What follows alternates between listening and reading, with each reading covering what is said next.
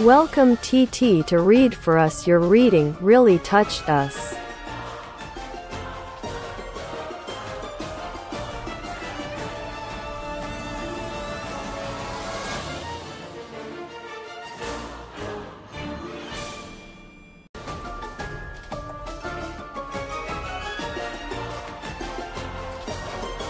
Chapter 3.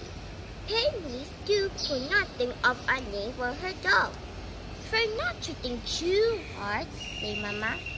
Then maybe a name will come to you, said Papa. Okay, said Penny. I will show my new dog her new home. Penny showed the kitchen to her new dog. This is where we cook, said Penny. Penny showed her bedroom to her dog. This is where we sleep, said Penny. Penny showed the bathroom to her dog. This is where we take a bath, said Penny, but you can't get wet. Then Penny took her dog to the garden.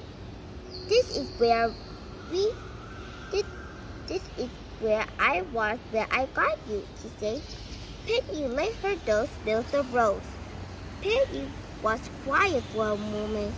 Then she ran into the house.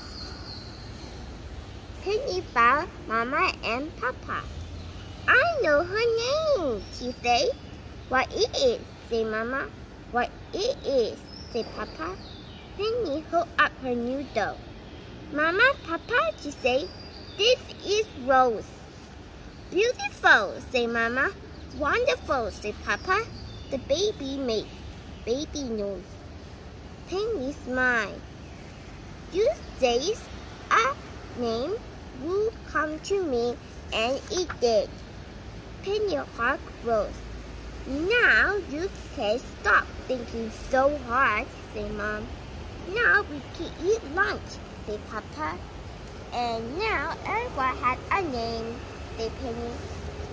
So this is the end, guys. And don't forget to subscribe or turn the comments. So bye. I love you.